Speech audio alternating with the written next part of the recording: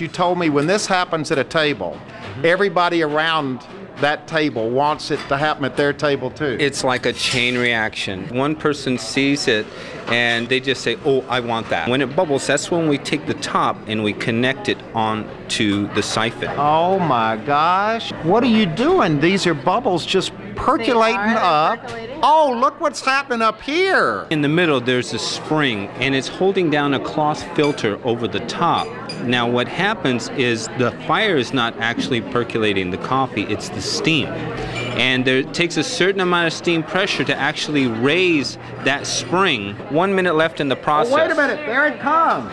The top part goes off. Now look how she's pouring it. I love the whole look of the little coffee pot there. Bon appetit. Boy, this better taste good after all of this. What does it taste like? It tastes wonderful and clean and delicious and rich.